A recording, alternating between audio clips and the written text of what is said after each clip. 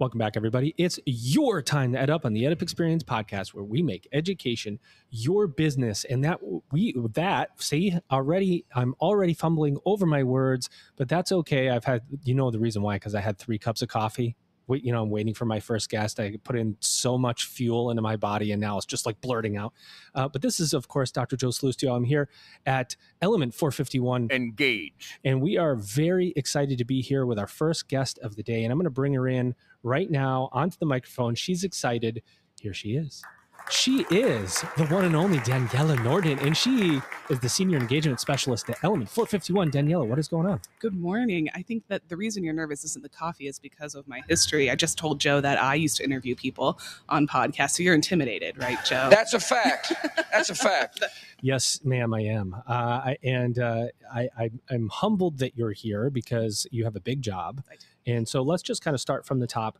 What does the Senior Engagement Strategist do for Element451? Yeah, this is such a good question. So I usually talk about this in 2 buckets, right? One bucket, my responsibility is to help our partners and clients optimize their CRM usage. So I'm responsible for adoption, retention, optimization, and engagement. So I work with clients to figure out how to better use their CRM.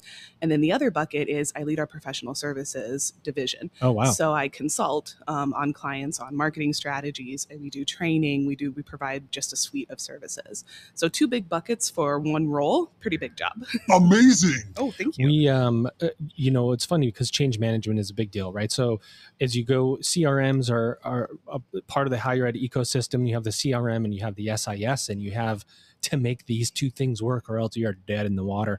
And when you move from a CRM to a system like Element, that comes with change adoption. It comes with fear. It comes with excitement. There's a big time change curve, and sometimes people will not get on board right away because they're used to doing things. We talk about this all the time in the podcast. That's the way we've always done it. The 7 worst words in business. And it's like, well, it doesn't do what I'm used to having it do. Well, that's because what you're used to having it do isn't what it should be doing. And so here's what it should be doing. And now you have to be the one that bridges over. That's hard work, changing the minds and hearts of people who are really set in their ways, isn't it? It's incredibly difficult, but I'm actually working with a partner right now who's going through this, right? And you mentioned the CRM and SIS relationship, especially. Yep. So we've got a current partner who is using Element for their applications, but then making their decisions in Banner. And Element can do that for them. So, Epic. Yeah, so we're actually walking them through the process of translating that Banner decisioning process, their checklist, like how they admit students, and have changed it for them in Element. And the crux of all of this is trust. Trust in the technology, trust in me, trust in the team that I'm bringing to the table. Because if they don't trust us, like on our recommendations and what I'm doing, then forget it. Right? It's almost like trust is more important than the actual system usage itself, because 100%. You're not going to be open. You're not going to have the open mind. And the system will do what the system does. But if you don't believe it, yes, then you're not going to do it. Yes. The other crucial part of this too is we've got a really great leader on the partner side who's pushing his team, because that leadership buy-in, especially for change management, and you can't overemphasize the importance of that. We really need somebody on that side of the table who's helping the team understand how this will improve process, workload, brain drain, all of the things that I'm sure everybody's been talking about at this conference. Having somebody who's in a leadership role, a VP who can push that, has just been instrumental to the success of this particular project. We're talking about a lot about AI while we're here. And this is I feel like it's a funny thing for higher ed. AI is here. It's here to stay. It's going to dominate our lives. If it isn't already, it's being used in certain ways we didn't even know about before ChatGPT. Now we know about more ways that we're using AI.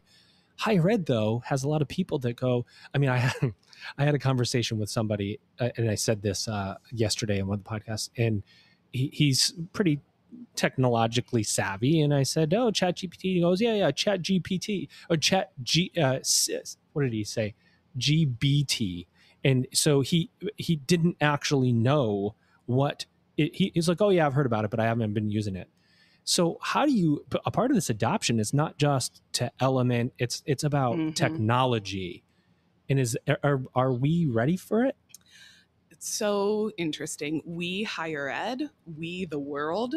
Yeah. You know, Here's the plan. I think that's a really big question. I really liked if at this conference, JC Banilla's presentation, he ended on a note that was like, don't be afraid to try. And I think that was so important because That's big time, right? well, yeah, the questions he was getting from the crowd were, are there legal repercussions or are there ethical, you know, we're scared to try this and we need to know, you know, what comes next. And he was like, don't be scared, just try it, just put it out there. Your students are doing it, right? 100%. And it's like, you got to be where they are. You have to adapt to those student expectations. And all of this does go back again to that trust, you know? So a lot of times when I talk to our partners, I'm trying to find those quick wins. I'm trying to find the things that make a difference in their day-to-day lives that gets them to trust the technology. And when you can prove that, it's a lot easier to help them come along that learning curve. I was thinking this morning that students might be coming to the table with their own set of AI tools that they're expecting the university to replicate. Like if I'm coming through high school now, or I'm an adult student, and it's funny because I'm presenting later today and I'm writing down my favorite AI tools to talk to the audience about, and I'm going, man, I use these tools. If I have to go somewhere and do something and learn, I'm going to use these tools. I would expect that the university might be giving me access to these tools. You know, we have to prepare for a totally different type of student with what we're doing and how we fashion our systems to serve the student who knows how to hack stuff. Yeah. You know what I mean? I mean, figuratively speaking, of course. And not even hack stuff, Joe, but like, I want to go back to something Chris Quinn said about that cognitive learning. Like you want the type of student who can hack this. You want the type of student who's cognitively adapting and thinking about ways to make these tools work for them. That person is going to be successful in their career, post-college, is going to give back to, you know, your university. So absolutely, we should be encouraging like this skill set and giving them access because you want somebody who can think like that. As you talk a lot about trust, and trust is just the center of everything. How do you build trust? I mean, what is because people have asked me that before, and it's like, it's not like you open the notebook and go, here's my 4-step plan to build trust. It's relational, right? I mean, how do you do that to better serve your clients so that they trust you? I wish I had a 4-step plan. Now that's my next presentation. Here's your 4-step plan. It's fuzzy math. To figure out how to trust people. This is going to sound super cheesy. I'm a persuader on the PI index, and I think I rely a lot on that.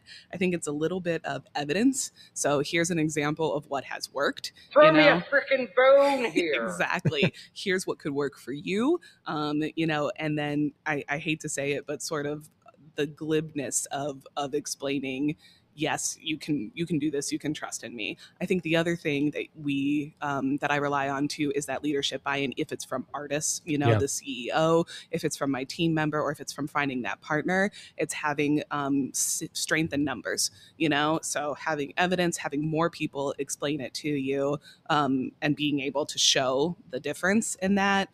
And then this is probably cheesy, willing to fall on your sword when it goes wrong.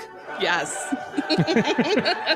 Okay, enough of that one. It's true, but though. Keep going. I like the choir behind you. But it's true. It's like you got to be willing to like take one for the team and say, this might not work.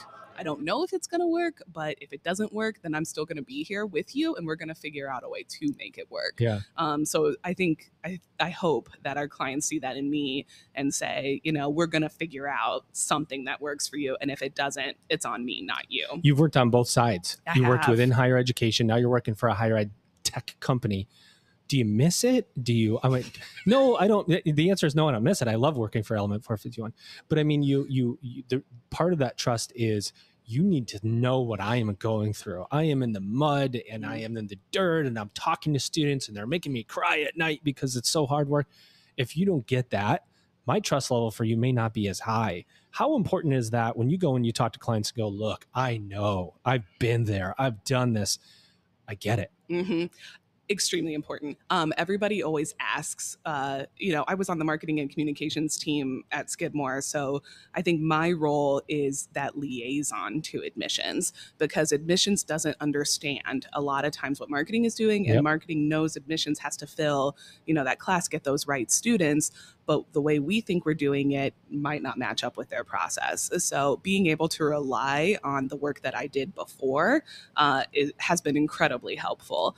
Do I miss it? Does anyone miss the sort of red tape and procedure that higher ed, I think, is notorious for? I don't know. Such bureaucracy. Such bureaucracy. I do miss the community, though, because there's something about like being on campus, walking to the dining hall, going to meetings together, that you don't get maybe so much in this remote like atmosphere. Yeah. But what's different about ed tech and maybe Element in general, we never got to push the envelope the way that we do now. We talked about AI, we talked about some of the products that we're building. I think it was on the individual on a campus to push that forward. And I'm very familiar with that role. So when I find somebody in a seat on campus who's doing that, I want to help that person. Bullseye. It's hard to push when you're one person within a large machine, a bureaucratic machine, to bring innovation to the table and have somebody go, fund that, let's go. It's a whole lot easier when when you're an ed tech company, you can go in and you can show the result from other clients and case studies and so on. So you get to advocate, right? You're the coach. You're the person who's advocating for this innovator within campus. As we move forward and we talk about students, student needs are changing. We have enrollment issues. We have brand identity issues within higher education.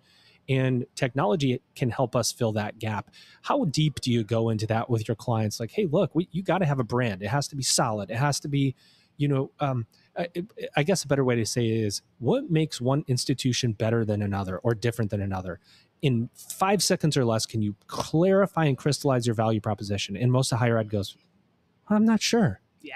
I think the challenge with higher ed, everybody wants to be, how are we like Harvard? How are we like Yale? How are we like Princeton? You know what? How are you different from Harvard? How are you different from That's Yale? right. How are you different from Princeton? And that's a lot of the things that we talk about. A lot of our clients and partners are community colleges, and they don't have the resources to really think about brand differentiators. So a lot of my conversations are, how do you talk about price? How do you talk about pace? Because that's a lot of adult learners. How long will it take me to get that degree? How flexible is it? And we spend a lot of time crafting messages around those points and figuring out how to motivate people, how to compel them to take action. So it is a huge part. Even if you're not thinking about it, you're probably doing it and you don't know that you're doing it in almost your everyday, admissions and enrollment marketing work. You bring up pace is such a crucial thing. And I don't think we talk about it enough. We know degrees and we know credit and non-credit and for credit and blah, blah, blah. And it's like, what's the academic calendar? How are you moving through? What type of educational pathways are you offering to close the distance from point A to point B? That in itself is a marketable trait for a college or university if you understand it, right? Absolutely. And I don't think we say it enough. Now, there's some big online universities that do it well, but for the majority of institutions, at least in the traditional sense, we don't do a good job of saying, here's how long it's going to take you to finish. Yeah. Right. And it's one of the top questions. And don't shy away from it. Lean into it. I think people think that it diminishes maybe, and that maybe that's not the right word, but I think a lot of if you're going to the degree faster than the educational quality is diminished. Exactly. No. And that's not the case. And it's like, you need understanding those student expectations, understanding those needs means proactively answering those questions and getting out ahead of it, because that is going to set you apart. The student who's searching, how long will it take me to finish this degree? Can I take it while I'm working full time? Can I take it while I'm a working parent? Is more apt to trust you. Yep. Going back to trust and being able to answer that question than having to dig around and trying to find those answers. Talk about the professional services of side of your job and what you do and what you can offer. colleges and universities? We've got 3 buckets. We do marketing strategies. So we're talking like your full funnel, prospective student, current student marketing strategies, everything from discovery, audience messaging, tactical campaign work. We make recommendations for your digital advertising. We'll write your copy for you. We do email marketing. So your marketing automation. We'll build your workflows. We'll build your audience segments in your CRM.